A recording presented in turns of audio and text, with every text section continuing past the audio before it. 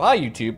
First thing, I apologize for looking like shit. I just got done working out, and by working out, I mean playing club for 4 hours. I also apologize for the kind of scattered form this is going to be, but I'm going to pretty much try to give my thoughts as unbiased and deliberately as I can. I know that I usually come off as pretty abrasive or unyielding, I guess, but a lot of that is just because I'm pretty tired of feeling discredited for something that I've obviously put a lot of work into, and when it feels like nobody is trying to look at an entire picture, that gets really frustrating. So I'm going to try my best to react to this since he made a long form video, and then I'll kind of explain any differences that I'm noticing or any consistencies that I don't think he addressed and why I actually use it. I'll say in advance, before I get into the video, I'm assuming that the default grip should be the one that I'm going to recommend to you. Thumb on claw, index finger on the face buttons, middle finger on Z. You can have ring finger here if you desperately need to. And then you can either do normal on left side and index finger here, or claw on left side and your middle finger here. No, I'm not flicking you off. And that is what I think it should be default. You should also remove the spring if you go for that method, and I'll explain why, except for some specific stances. I know Spark said Sheik wants to light shield for the L cancel. I don't exactly understand why, so this is from Fox's perspective. A few disclaimers. This is not to talk about the legality. Yeah. It's also not one I'm super interested in having. Upsets me that Cody is in the middle of all this because he is like the one winning and he does use Z-jump, so a lot of times it feels like a personal attack on him. I don't want that to be the case. When you don't claw like your lasers and you have your normal grip, that's fine, but it's hard to switch to like an up smash or an instant aerial or whatever. It's a lot easier if you're clawing. The easiest demonstration is this is assuming standard grip. If last second you're in this position, and this would be the motion for laser, or you'd go X to B, whichever one. If you decide last second to JCL smash, you would have to switch your hands to this position to get JCL smash, unless you want to use analog stick, which I don't recommend. But even then, you still have to move your thumb down here, so without claw, that is very difficult to do. Hard agree. To go straight into like up smash or short hop up air. Short hop for the same reason. So you never have to change your grip. So I do recommend you always stay in permaclaw while you're dash dancing, playing neutral, sharking, etc. There should be no difference from Z-jump to clawing unless, and keep it full disclaimer, I do believe that Z-jump is probably better for handheld than clawing, probably for a variety of reasons.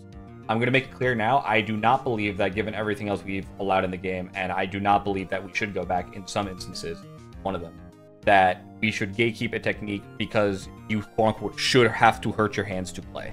I understand the accessibility argument, but I think even just by the nature of needing snapback capacitors and things of that nature, we've long gone past the ability to just pick up a standard OEM, and I don't believe that Z-jump is, especially with FOBs nowadays, anywhere near a prohibitively expensive or difficult to do mod for anyone who wants to get into it, especially because you can also remap on Slippy and then wait till you go to a tournament to have someone do it there. So that's my discussion on those two before I get any further. Like having to either preemptively or be aware enough of the situation to switch your hand grip based on what you think is going to happen. Okay, so I'm assuming this is going to be the crux of this, so I'm going to show this just on Slippy for you guys real fast. So I'm going to switch to melee scene. I think this is really important. So I mentioned earlier the default layout that I think everyone should use, and the reason for that is when I'm in permaclaw. If I'm in permaclaw, the things that you would likely do out of permaclaw or short hop or aerials, right? Shine, laser, I'm talking for Fox, but this should be extended to every other character. Shield, and any number of other things. But my statement about this is that if you have this grip, so again, I'm going to go full camera. And again, if this looks uncomfy, it can be, but I also played like this for 6 years, and it took 6 years till I got hand pain. And I would switch back and forth, but that was because I didn't understand why one of them was good than the other. And then once I went to Z-jump, I understood why it was good, and I realized I should have been permaclawing the entire time. So if you have your grip like this, there is no one of these buttons that you ever have to switch for. And someone might be like, aha, but short up double laser. But the way you do short up double laser normally is you slide from Y to B, and there's nothing stopping you from doing that with your index finger. It's just substantially more uncomfortable if you're not used to it. So there's nothing that really stops anything in that situation, and it'll all take a little bit of practice. The difference is, I think people get lost in that argument because they assume that I instantly switched to Z-jump and was really good, but in reality, I switched to Z-jump, and it took me a month back in early 2021 to get back to where I was, and you can go back to those streams somewhere, there's clips of them. where I was struggling to even jump cancel grab. It took me like 2 weeks to feel like I could play again, and then about a month before I was back to where I was. And I was still number 3 after I got that. I don't know. The laser thing is, it's pretty big, in my opinion. And like a lot of arguments for this as well, it's like, oh, well, you can just permaclaw. I've already been doing this for I don't know how long, like 3 minutes, and like my hand is starting to tense up a little bit. I don't. Keep in mind, when I first started Z-Jump, I also had hand pain, and I had to play like maybe an hour a day at first because the amount of just strain it was in my hand was too much, and I would have hurt my hands if I kept going. Anytime you practice a new grip in anything, not just in Melee, you do anything with a new grip, and that's intensive, and you're doing it over and over again, you're putting yourself at risk for any type of strain injury. And you have to start slowly. That is just the way it goes. So he said his hands are tensing up. I would be interested to see why his hands are tensing up. There's a good chance that the way he's holding it might not be perfect. There's also a good chance that some people's hands might naturally not like claw, and that is true. The reason I switched, which I'll probably touch on later, is that my hands are very big. So if you look at the way I claw, my index finger like super wraps around the Y button, and it puts my index finger in a position where it's in flexation, which causes carpal tunnel down the road. I don't personally think that hand difference should be a matter there, and I also think that because a large number of people should be able to do this, it should be fine. But again, I understand a purist perspective.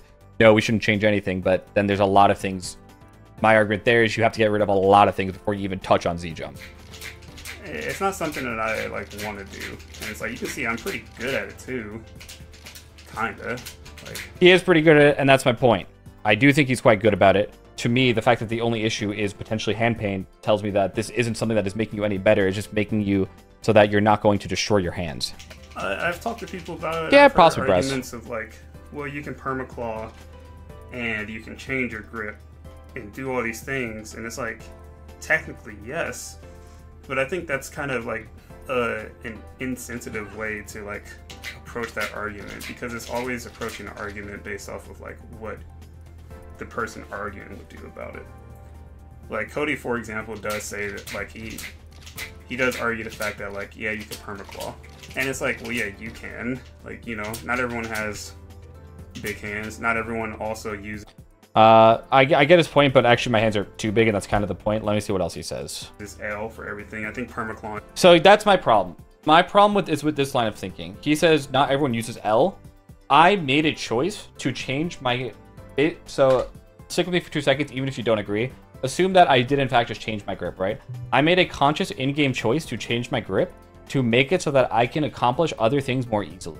And to me, saying that I don't want to use L, to me, is saying I don't want to change my grip, therefore you shouldn't be able to change your grip. And I get that there's a difference because it's Z-Jump. I do understand that. But I'm saying in this specific instance, I don't like the argument of I don't want to use L, therefore you shouldn't be able to do this at all, because that's not a what is possible, what can I do? That's not a what can he do, that's what he wants to do. And I understand, again, I do get points of it, but we're not in a situation where we play a game on vanilla controllers, on vanilla Melee. Sorry, we definitely play vanilla Melee. Sorry, Nintendo.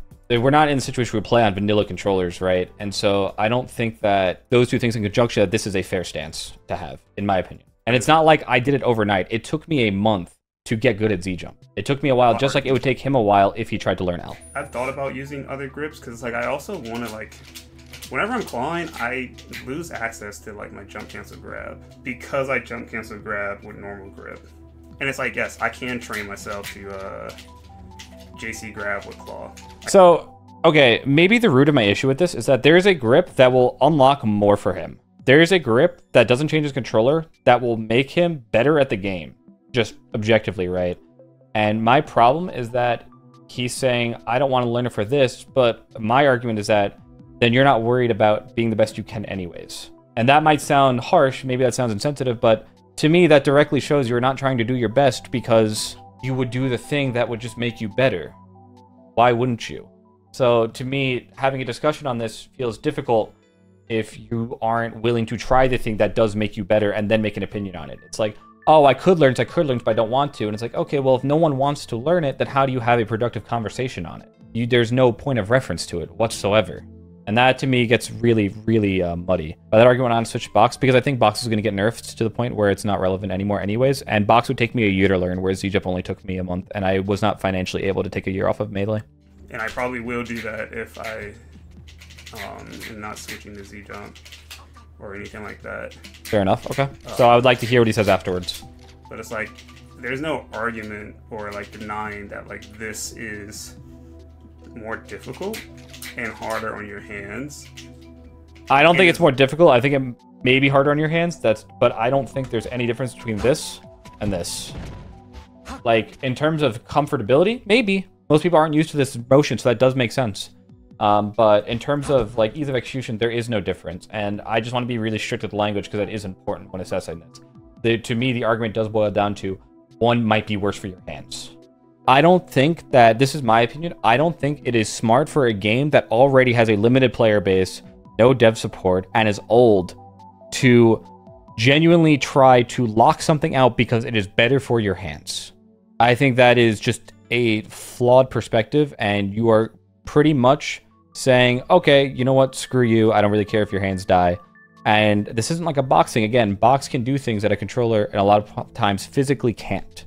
And the other thing is people keep saying, oh, well, Z-jump, you don't have to switch your grip, but that is also just not even true. And in fact, it's a really important thing you have to switch your grip for, which is if I want to ASDI down in neutral with Z-jump, I have to claw anyways, unless I want to give up the ability to instantly change to A or B. Why? Because I would have to dash ins like this, right? And where's my thumb? It's no longer on the face buttons. And ASDI down while dash dancing is not a irrelevant thing. It is a pretty important thing in Melee. A lot of people do it. I haven't implemented it yet because I don't want to, because I'd rather have access to all my fingers. That is a conscious trade-off that I make. It's not even necessarily true that you don't have to change your grip. I just gave up something that is objectively very important in a lot of spots because I didn't want to hurt my hands, and I made that trade-off. Or just a time save of not switching your hand grip in general. And that frees up like a lot of mental space, right? And I think that's like a huge benefit is like, you know. For the record, assuming this was true, I do agree with the mental stacking of having to switch grips. No, I agree. This is a valid argument if, like, taking away mental stacking, I do think is a legitimate argument. I don't think he's wrong in that. I think he's wrong in the way he gets there saying this is why one calls mental stacking and one doesn't. Because I don't think either should. Whenever I'm clawing and it's ambiguous as to what's going to happen, but for me to switch to like claw and do it, like let me try. This isn't a bad faith argument. You've never tried this with. You don't try this with a claw. You don't do this with a claw. So of course you're going to be worse, right? Again, Kalindi has spent how many years playing this game, doing it with this one technique, and then you show me this clip, and I understand again what you're saying. You're not as comfortable with it, and you think it's harder. But of course you think it's harder. You haven't spent your entire career doing this. There's no way to make this comparison in a good faith way because you have so much more experience in doing one way than another. I think people sometimes forget they spent the first year of Melee learning how to short hop in a bedroom. Another one is like the wave shine combos. Okay, I'll hear it. Why? And scrambles specifically. Okay. When you can't be for sure if your shine is going to hit. And let me see. Why does that make a difference?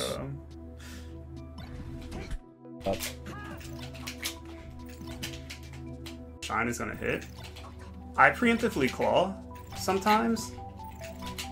And then for me to grab and recognize that something has changed, this happens where the way I can grab because my hand is no longer on the Z button, like my.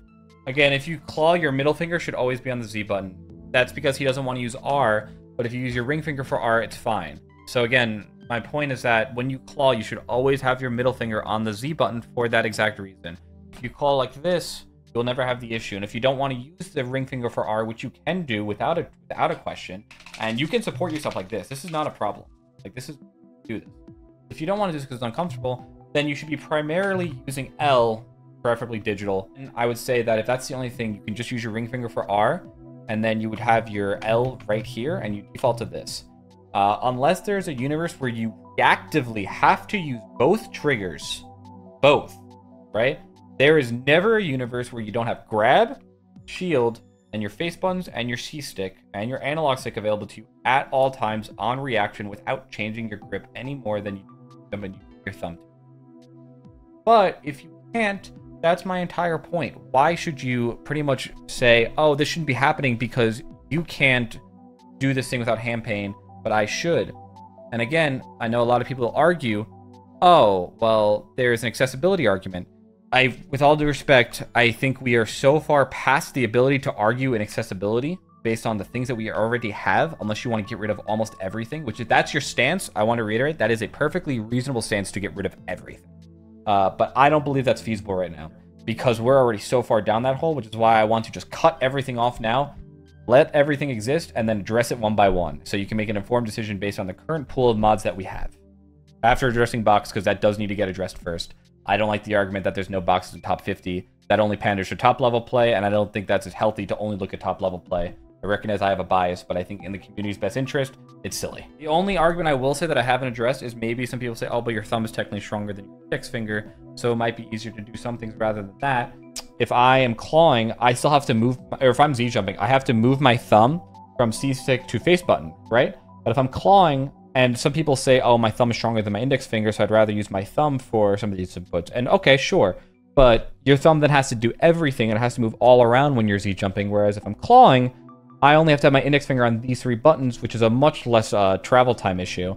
And I get my thumb for C-stick at any point without moving it, so I get everything unlocked to me at once, much more simply. So I'm gonna just finish this off by trying to explain something as hopefully deliberately and in a way that makes as much sense as possible. I believe, at least for me, that Z-jump has a benefit in the sense that it allows me to play in a way that my hand doesn't hurt. I hopefully, from everything I've told you, have shown that, at least from my perspective, and I do like to think that I understand that I have a bias, but my perspective is pretty fleshed out given that I have clawn almost more than any other top player and Z-jump more than any other top player, that I don't see, from my perspective, trying to be as objective as possible, and I understand that's impossible to be fully objective, that there is a direct benefit in terms of what you can accomplish in-game. I'll say an adequate amount of practice. And keep in mind, it took me a month to learn Z-jump that you can do on Z-jump that you can't do on claw, or vice versa. I don't see that. Everything I've seen comes down to I am more comfortable doing this. And please, before you comment on something, ask yourself, is this because I'm comfortable? Is this because I learned something from when I was younger? Keep in mind, everyone holds a controller this way, right? So it makes sense that a lot of people do find Z-jump more intuitive because this is how you're used to holding the controller. So of course it's going to feel easier to do an input like this than this because nobody holds controllers like this. But that doesn't mean it's worse. All that means is it's what you've done for your life, so it's what you're used to.